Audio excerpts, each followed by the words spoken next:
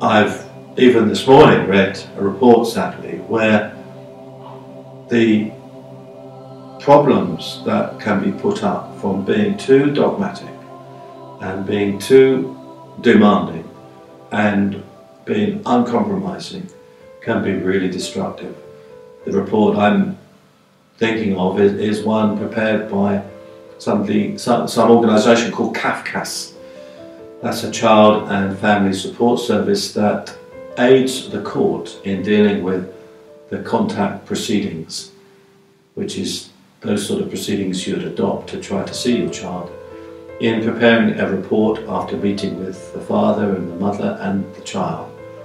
Now, a report I've just read was obtained within one of these disputes.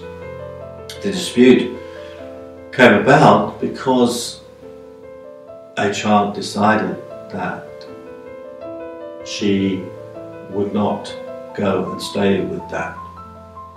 Dad thought this was all about Mum saying, no, there's something wrong there, don't go.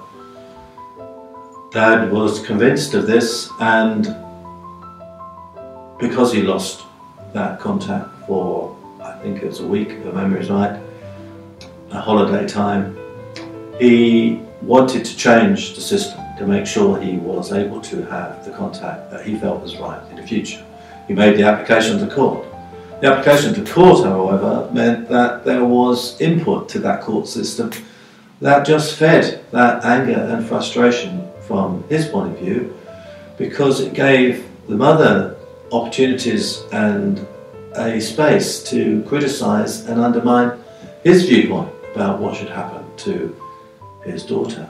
And so, in fact, the contact deteriorated.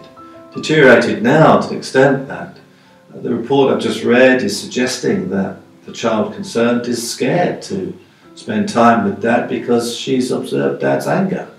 She's observed Dad's frustration and poor comments about Mum, and she doesn't want to go.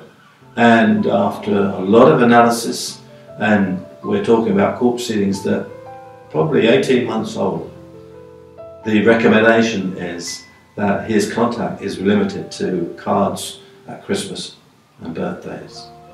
From a position where that child previously stayed with him for a whole weekend on a fortnightly basis pretty regularly, that's a disastrous result. It's probably disastrous as much for his daughter as much as for Dad.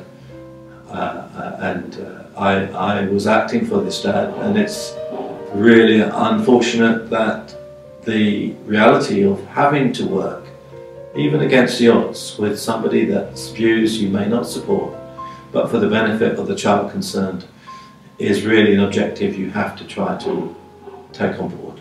And if you don't, there is a destructive area in this part of the law that does not help you as a parent, and certainly doesn't help the child, unfortunately.